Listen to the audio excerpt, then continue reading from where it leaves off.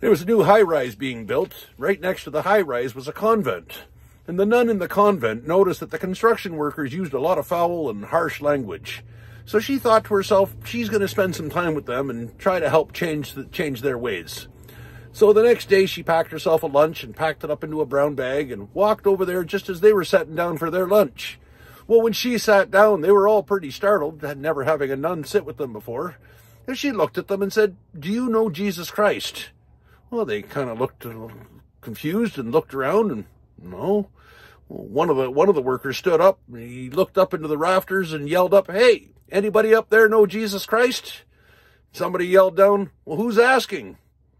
And the guy down below yelled back up, "Well, his wife is here and she brought him his lunch."